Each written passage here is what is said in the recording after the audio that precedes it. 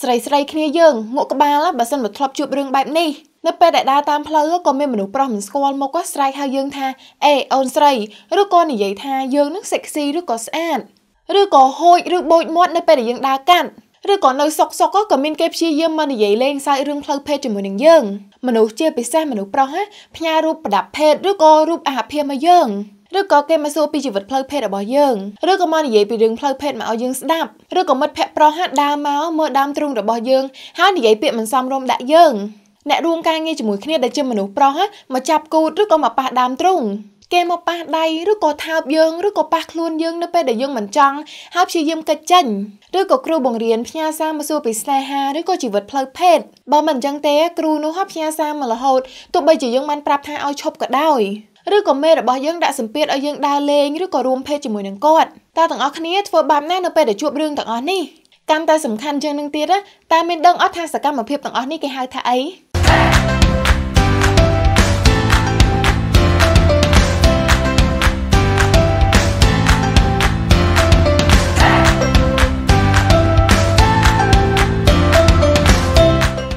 សួស្តីទាំងអស់គ្នាខ្ញុំ Cath ខ្ញុំជឿថាមនុស្សស្រីភាគច្រើនគឺធ្លាប់ជួបប្រទះរឿងដែលខ្ញុំបាននិយាយយ៉ាងហោចណាស់ក៏ម្ដងដែរសូម្បីតែខ្ញុំក៏ធ្លាប់ដែរហើយខ្ញុំជឿថាទាំងអស់គ្នាមិនសប្បាយចិត្តនឹងទទួលសកម្មភាពទាំងអស់ហ្នឹងទេ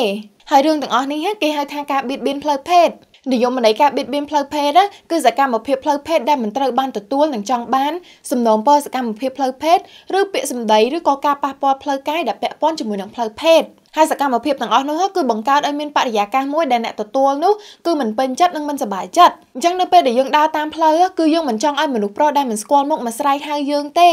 ហើយយើងក៏មិនចូលចិត្តឲ្យមិត្តភ័ក្តិអ្នករួមការងារឬក៏មនុស្សប្រុសមិនស្គាល់មុខមកប៉ះពាល់ឬក៏និយាយលេងសើចរឿងផ្លូវភេទជាមួយនឹងយើងនៅពេលដែលយើងមិនចង់ដែរខ្ញុំធ្លាប់ឮរឿងបែបនេះហើយកើតឡើងច្រើននៅតាមសាលារៀននិងកន្លែងធ្វើការប៉ុន្តែយើងអត់និយាយពីរឿងទាំងអស់នេះទេព្រោះយើងគិតថាវាជារឿងធម្មតាសង្គមបង្រៀនឲ្យយើងសើចនៅពេលដែលមានរឿងនេះកើតឡើងឬក៏មានអារម្មណ៍ថាត្រូវបានគេសរសើរខ្ញុំធ្លាប់ឮគេនិយាយថាយើងគួរតែសប្បាយចិត្តឲ្យដែលមនុស្សប្រុសមិនស្គាល់មុខនិយាយថាយើងស្អាតប៉ុន្តែជឿខ្ញុំទៅយើងមិនសប្បាយចិត្តនឹងទទួលពាក្យទាំងអស់នេះទេវាគឺជាការបៀតបៀនផ្លូវភេទហើយវាមិនជារឿងមិនអីទេ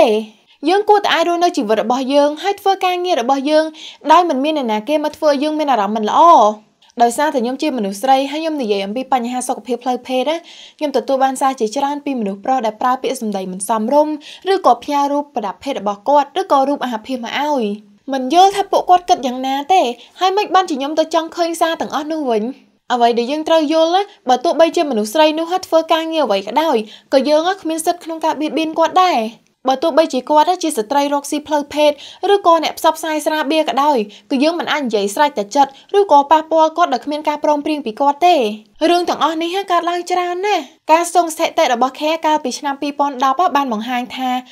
67% នៃអ្នកផ្សព្វផ្សាយស្រាបៀរបាននិយាយថាគាត់ធ្លាប់ជួបប្រទះការប៉ះពាល់ទាំងមិនចង់បានឧស្សាហកម្មលក់ស្រាបៀរនៅកម្ពុជា BSIC បានធ្វើការស្រាវជ្រាវកាលពីឆ្នាំ2012គឺបានប្រៀបធៀបបទពិសោធន៍នៃហិង្សានិងការបៀតបៀនផ្លូវភេទទៅលើស្ត្រីដែលធ្វើការនៅក្រុមហ៊ុនស្រាបៀរដែលជាសមាជិករបស់ BSIC បានបង្ហាញថា 61% នៃអ្នកផ្សព្វផ្សាយស្រាបៀរគឺធ្លាប់ជួបប្រទះការបៀតបៀនផ្លូវភេទនៅក្នុងកំឡុងរយៈពេល12ខែចុងក្រោយបើប្រៀបធៀបជាមួយនឹង 79% នៃអ្នកផ្សព្វផ្សាយស្រាបៀរដែលមិនមែននៅក្នុងម៉ាកយីហោរបស់ BSIC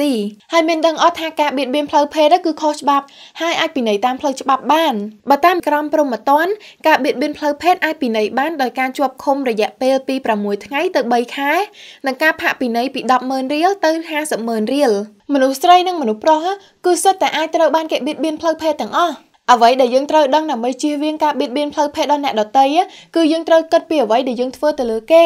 បើសិនបើគេមើលទៅមិនស្រួលក្នុងចិត្តទេឈប់អ្វីដែលយើងកំពុងតែធ្វើទៅលើគេទៅកុំប៉ះពាល់គេដែលមិនមានការព្រមព្រៀងហើយកុំទៅនិយាយរឿងផ្លូវភេទជាមួយនឹងគេដែលយើងមិនស្គាល់គេព្រោះបើយើងគិតទៅយ៉ាងហោចណាស់កុំធ្វើឲ្យជីវិតគេពិបាកទៅបានហើយអរគុណទាំងអស់គ្នាដែលបានមើលបើសិនបើចង់ដឹងព័ត៌មានបន្ថែមពីប្រធានបទនេះក៏ដូចជាប្រធានបទផ្សេងទៀតទាក់ទងនឹងជីវិតរស់នៅប្រចាំថ្ងៃកុំភ្លេច call ទៅកាន់លេខ